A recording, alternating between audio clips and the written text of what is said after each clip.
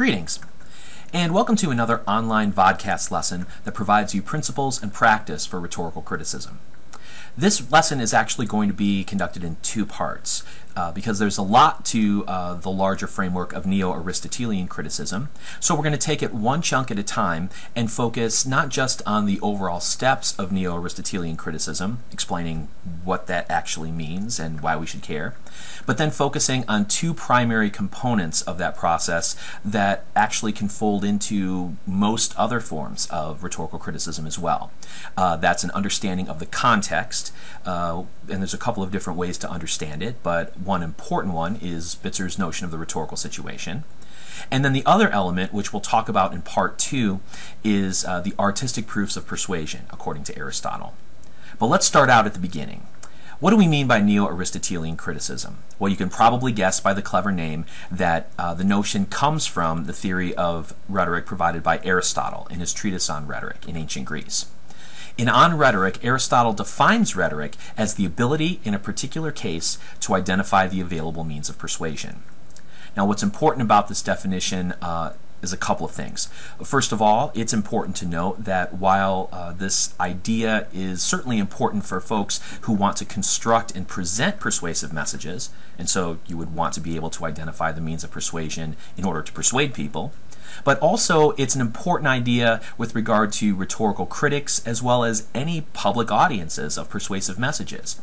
If you're able in a particular case to identify the available means of persuasion, this makes you a more discerning and critical audience member so that while you may well be persuaded by a message, you can do so with your eyes and your brain wide open, as opposed to, well, just going with it because it sounds really good. More specifically, there's two key elements of this definition that we want to pay attention to as rhetorical critics. The first is where Aristotle says that it's the ability in a particular case. As we may remember from a previous vodcast lesson in this series, rhetoric is a situated form of communication. It always takes place in a particular context. So if we're going to engage in neo-Aristotelian criticism, we have to have an understanding of the particular case.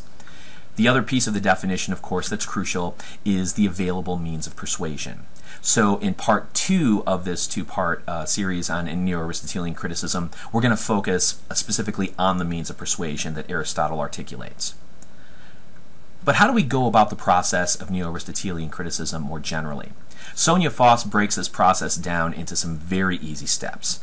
First, we need to reconstruct the context, which is essentially the particular case that Aristotle is talking about.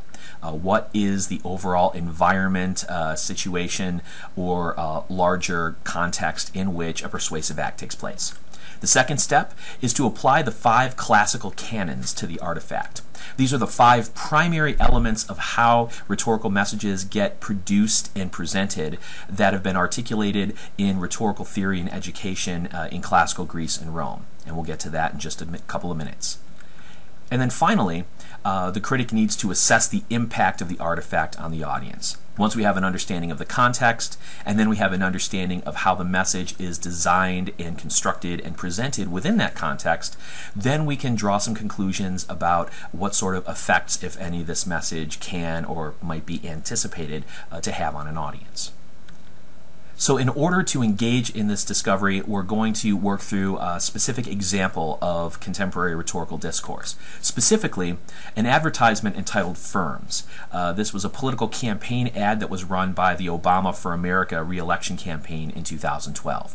So as we talk about the specific elements of neo-Aristotelian criticism, we'll come back to this ad and try to figure out how these ideas might apply in a particular case. So, the first step of neo-Aristotelian criticism is to reconstruct the context. Now, when we're trying to figure out about the context, there are a few things that we're going to need to explore. We'll probably want to get information about the rhetor or the persuasive communicator. What do we know about this message source? What do we know about what their background is? What are they trying to achieve in this particular context? Do they have any specific goals or objectives or problems that they're trying to solve? We want to try to have an understanding of the occasion.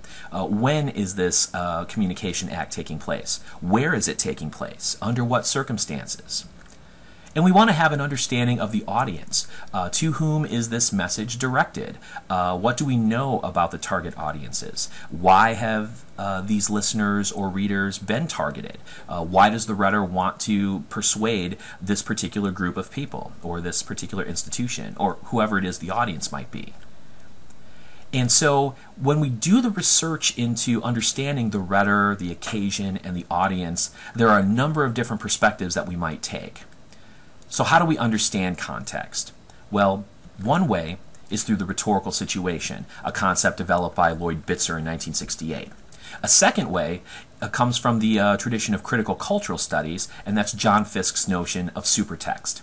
And finally, we can understand from social theory, specifically from Michel Foucault, the idea of the discursive formation. We'll take each of these ideas in turn, but first of all, as a general point, it's important to emphasize that this is not something that we just make up off the top of our heads or we get a gut instinct about based on our understanding of the text. In order to really understand rhetorical context, this involves research. You need to do some reading, you need to do some investigating. Everything from academic research sources to journalistic publications, especially in the case of contemporary public address. But we need to find evidence that's out there that gives us a good indication of what we know about the rhetor, the occasion, and the audience, and the overall situation. So while in this particular exercise we're going to be operating based on our background knowledge of the 2012 presidential campaign, in an actual rhetorical criticism project, you need to get to the library and you need to get online to do your research. But let's just start exploring the context. The rhetorical situation is a really simple but powerful idea by Lloyd Bitzer. The overall notion is that communication takes place in specific, particular contexts and circumstances. Indeed, Bitzer argues that a rhetorical act is called into being by a particular situation. The reason why a rhetorical act happens in the first place is because the rhetor has some sort of intention. There's something that I want to or need to accomplish. And that goal or that objective is something that is brought upon by a particular situation. So the environment, the setting, the audience, broader variables regarding the society and the culture surrounding this rhetorical occasion, that's what defines the situation. And so then the goal of the communicator, we'll often use the term rhetor in this context to describe the persuasive communication source.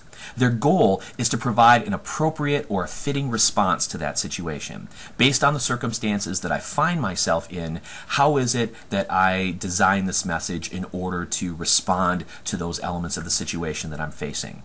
And this idea has its roots, as most ideas in rhetorical theory and criticism, from the rhetoric of ancient Greece. The notion of kairos is an important idea of time for the Greeks. While chronos referred to clock time, chronological time, minutes and hours, days and weeks, kairos refers to situational time. Think of it as a window of opportunity. To exercise or to take advantage of kairos means to provide a timely, opportune response to a situation. Taking a window of opportunity to respond in the best way possible, given what you know about the situation. So providing a fitting response to the situation is an exercise of kairos.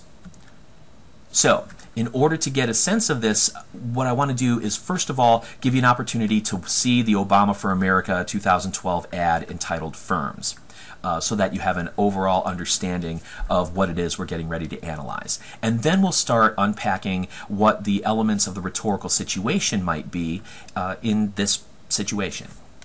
Let's watch the ad. I'm Barack Obama, and I approve this message. Oh, beautiful for spacious skies, for amber waves of grain, for purple mountains' majesty above the fruited plain. America, America, God shed his grace on thee, and crown thy good with broad. Okay. So now that we have an understanding of the message we want to analyze, let's start thinking about the rhetorical situation faced by the Obama campaign to which this ad is a response. For Bitzer, there are three primary elements of the rhetorical situation. The first is the exigence, sometimes referred to as the exigency. It's kind of a tomato-tomato thing. When we're talking about rhetorical exigence, we're talking about the rhetor's goal, defined by a problem which demands a response.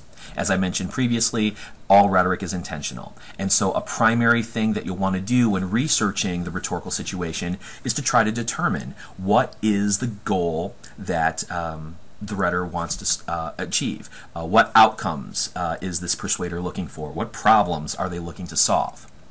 The second element of the rhetorical situation is the audience.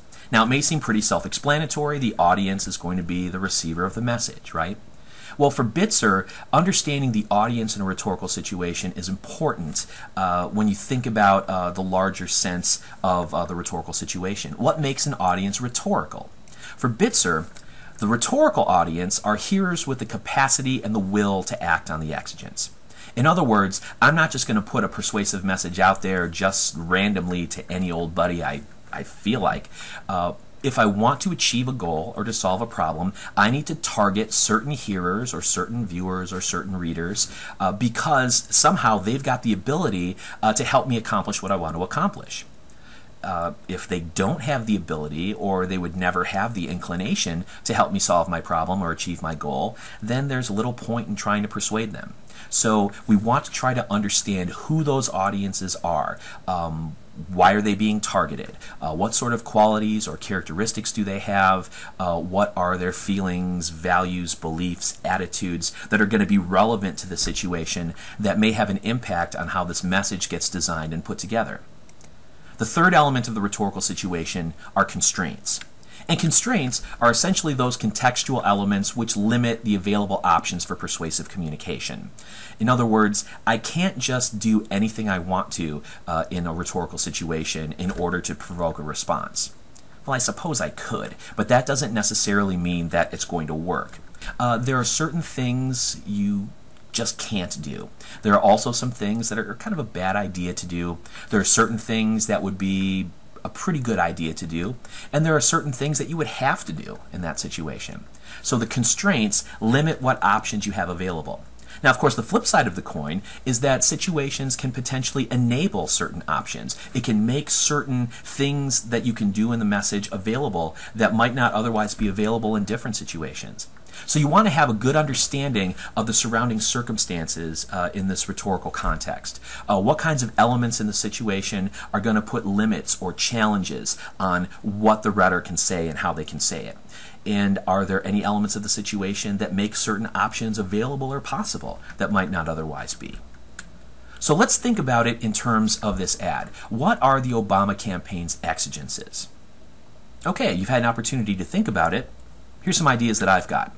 Certainly, a key rhetorical exigence in the 2012 campaign is to get reelected. And so the ultimate goal is to beat Mitt Romney and to get enough electoral votes to win. But let's get a little bit more specific than that. Obama, given this situation, needs to convince voters that he's better than Romney on the issues of the economy and jobs. If we research the context of the 2012 campaign, we find out that the sluggish economy that never really quite recovered successfully from the economic crash of 2008 was the most important issue on the minds of voters as well as on the minds of the media and the larger political establishment. And this was the key competition point between Obama and Romney in the campaign. So Obama needs to establish that he's better on the economy and better on jobs than Mitt Romney is. Okay, so given the exigences, the next thing that we need to try to determine is who might be the rhetorical audiences that Obama needs to reach. All right, so you've had an opportunity to brainstorm that a little bit. Again, here's some thoughts I've got. Duh. He needs to target American voters, the people that are potentially going to vote for president, because they've certainly got the capacity and will to act on the exigence. If they're going to vote in the campaign, there's a possibility that they can vote for Obama. Makes them a rhetorical audience. But certainly that's really broad and internally diverse, and if we do good research on the rhetorical situation, we're going to be able to drill down into some more specifics. What's going to be really important for the Obama campaign to reach are independent, undecided voters. That 20 to 25% of the electorate in most elections that could be potentially swayed either way. There's going to be a number of hardcore Republican voters or hardcore ideological conservatives that are just not going to vote for Obama no matter what happens. So they're not really going to be a focused target audience for this message. There's also going to be some really hardcore Democrats or ideological liberals or progressives that are squarely in Obama's camp, and he doesn't really need to worry about them all that much. But there's going to be a group in the middle, weak, less committed Republicans, weak, less committed Democrats, and then those independent, undecided swing voters in the middle that really need to get targeted. This is especially going to be true in certain swing states. In other words, states that aren't reliably Republican or Democratic. In 2012, there are a number of states like this, including Florida, Iowa, Michigan, Ohio, North Carolina. And so targeting voters in these kinds of states is going to be particularly important. And certainly, given the centrality of the economy and jobs in this particular situation, targeting working class families is essential to Obama's rhetorical situation. The folks that are hit the hardest by the economic downturn, especially those that have lost jobs or are in fear of losing their jobs, and a lot of these folks, incidentally, happen to be in that position of being an independent, undecided voter in some of these industrial swing states, especially in states like Ohio. So it's an absolutely crucial audience for Obama to reach. Okay, the final element of the rhetorical situation, as we know, are the constraints. So take a moment to brainstorm. What kinds of constraints are present in President Obama's situation? What sort of factors might limit or challenge the rhetorical options he has available? Now remember, these can have to do with the broader political, social, and cultural context. It can have to do with the specific occasion of the campaign. It could have to do with the available media or channels of communication that are available to Obama. But what are the limits? What are the challenges? And are there any possible opportunities that he might be able to take advantage of that are enabled by this situation? Okay, think you got some ideas? Here's some of mine. One constraint that's going to be present whenever we're talking about campaign advertising is the fact that they're very short. They tend to be no more than 30 to 90 seconds at a clip. And so you need to be able to pack in an effective, persuasive argument within a very short period of time. And at the same time, these are ads that are expensive to produce, but more importantly, expensive to buy. If you're campaigning, you need to be able to carpet bomb these swing states with lots and lots of political television advertising in order to reach the voters that you want to reach and to convince them over a period of time. So we've got a real tension here. Lots of folks say that they don't like political advertising. Lots of folks like to skip right past commercials. So you've got to pack in a message in a short period of time.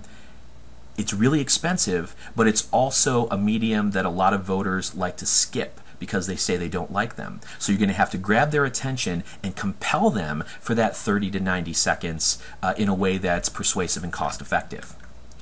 Now, another constraint that Obama faces is with regard to his political track record, and specifically on the economy. He was elected in 2008 after the crisis on a platform of being able to recover the economy after its collapse under President George W. Bush. But 3.5 years later, the economy is still weak, still vulnerable, and so his public approval ratings, especially with regard to economic and jobs policy, were pretty anemic at this point in time. So this is a vulnerable area for Obama. There's a lot of folks out there that aren't convinced that President Obama is really the best person for the job, specifically on the area of jobs and the economy. Now, the flip side of that coin is that Governor Mitt Romney was perceived as a pro-business candidate, and based on his business expertise in his earlier campaign efforts, he was framed as someone who was strong on the economy. They understood how businesses work. He understood how economic growth operates. He understood the relationship between business and growth and developing jobs. And so there were a lot of folks out there that thought that Romney was a superior candidate to Obama on the area of economic policy and being able to stimulate growth and develop jobs. However, there was also an element of this situation that Obama was able to take advantage of, a window of opportunity. And that is, while a lot of folks thought that Mitt Romney was very strong in his business expertise and potentially strong on the economy, there was a widespread, pretty pervasive sense that Romney was a rich elite that was out of touch with the plight of the working class. He was the kind of person who didn't really understand what it was to be a blue-collar worker. He didn't understand what it was to be an ordinary American. He was amazingly wealthy, and in particular, there were attacks during the campaign that during his time working for Bain Capital, he was responsible for the acquisition of companies and subsequent liquidation of them, breaking them apart and unemploying the workers. Now, to be fair, Romney's company was also involved in acquiring companies, building them up, and providing employment for lots of workers. But there was still this sense that Romney was struggling throughout the campaign to try to construct himself as somebody who was in touch with ordinary Americans, because a lot of people just didn't buy it. Now, you can imagine, and you get a sense of this from the advertisement, that the Obama campaign knows that this is a vulnerable area for Romney, and so may potentially be able to take advantage of that public perception and maybe start changing the game on the perception that Romney's better on the economy than Obama is. All right, so that's the rhetorical situation. There are a couple of other elements of context that we can understand as well. One comes from John Fiske in Critical Cultural Studies, and that's the idea of the supertext. Supertext is a different way of understanding a rhetorical context. According to Fiske, as paraphrased by Jodi Cohen in her book Communication Criticism, the supertext are the texts that precede and follow the text and become relevant to its meaning. In other words, this particular advertisement, just like any rhetorical text, is going to be informed by all of the other rhetorical communication that took place prior to it. The notion is that all messages respond to and often incorporate previous messages. And then the text becomes part of this larger supertext that might then contribute to later messages. So what you need to think about is, in the case of a political campaign advertisement, what other rhetorical messages were already out there that provided a basis both for the rhetor, in this case the Obama campaign, to provide resources for them to put together the message based on their experiences and their reactions to other rhetorical messages that were out there. But then the supertext is also important for the rhetorical audience that's being targeted. The American voters that were out there were also exposed to a number of different rhetorical messages regarding the campaign, regarding the economy, regarding news coverage of these economic and jobs issues, and so forth. So what you want to do is think about, in this situation, what do you suppose Obama's supertext is? Might there be particular kinds of messages that the campaign might be informed by, and or are there particular kinds of messages that the audience may be familiar with that the Obama campaign is going to take advantage of as they construct and present this message? Okay, here's some thoughts that I have on the supertext for the Obama campaign. Certainly, previous campaign rhetoric and news coverage on Obama, Romney, and the campaign. In particular, news coverage with regard to Romney's background is something that's especially important in this message. And you could probably see evidence of that in the construction of the message itself. There are a number of quotations from a variety of different news and information sources providing information about Romney and his activities. And this is part of the supertext. We've of course have the supertext of previous patterns of campaign ads. The Obama campaign is familiar with how campaign ads operate, and so those kinds of messages are going to inform the way that they put the message together. Subsequently, the audience of this ad have presumably seen lots of political advertisements before, so they have a sense of how these ads work, how they're structured, and how it is that they can perceive meaning from them. Then, of course, there is the song itself, America the Beautiful. This is a song that existed well before the 2012 campaign. The Obama campaign is certainly familiar with it, as are many, if not most, Americans. And so because we have a previous understanding of that song, what the song's about, and what it means, then that's going to provide an important resource for the ad, because then when the song gets deployed in the ad the way that it is, it provides a basis for our understanding of the larger meaning of the ad in a richer way. And then, of course, there's all kinds of other elements of supertext.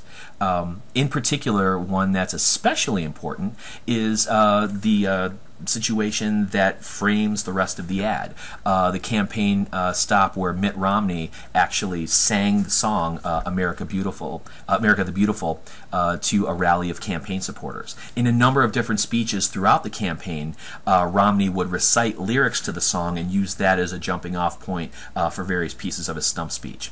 But at this particular rally, a member of the campaign suggested that maybe he should just sing the song, that it would be an endearing moment for the folks that attended the rally.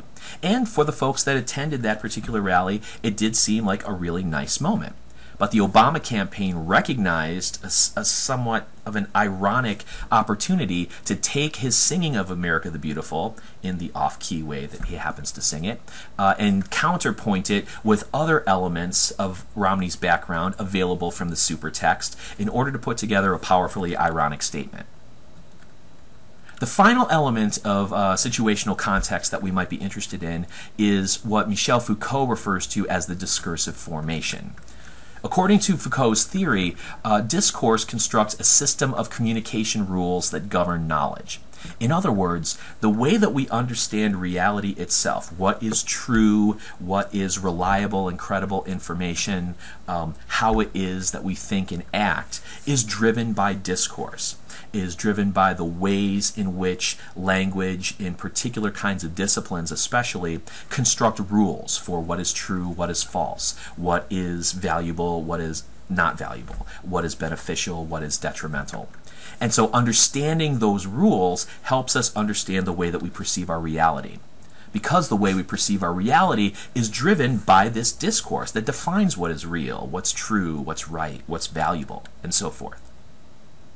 So, consider for a minute the discursive formation that the Obama campaign might be dealing with. What sorts of communication rules or norms or practices in this kind of context are going to govern how the Obama campaign is going to put together a message like this, and or how the audience is going to perceive and make sense of a message like this? So this is a bit more complicated, but I'll give it a shot as well. There are rules and norms for election campaigns and campaign ads. There are certain things that campaign ads are legally bound to do. For instance, if it's an ad that comes from the official campaign, there needs to be a disclaimer statement. I'm Barack Obama and I approve this message. That kind of disclaimer isn't as necessary for internet ads, but they're certainly important for broadcast ads. But beyond just the rules of campaign finance and campaign advertising that are legal, there's a whole host of rules and norms based on our expectations of what campaign ads are supposed to do, what you can get away with, what you can't get away with, what's a legitimate form of attack, what are forms of attack that might be crossing the line. And so the Obama campaign has to have a good understanding of the norms for campaigns and campaign advertising, because they know that the audience has a similar sense of what the rules and norms are. And beyond that, there are cultural norms and expectations that have been constructed by American political and cultural discourse literally for centuries about the nature of American values. The whole idea of America as a nation itself, according to someone like Foucault, is constructed by discourse. We understand a nation and we understand our identity as citizens of that nation based on the way we articulate it in our communication. And that includes the values that are American values. So for instance, the mythic norm of the American dream that most of us are familiar with, the idea that comes out of a centuries-old mythology, that if you work hard and play by the rules, you have the opportunity for success. This is a particular set of discursive norms, a discursive reality, if you will, that the Obama campaign knows that the American people embrace. And another element of the discursive formation regarding American values and American political culture are the ideas of family, work, and patriotism being core centers of American values that are linked together in American ideology.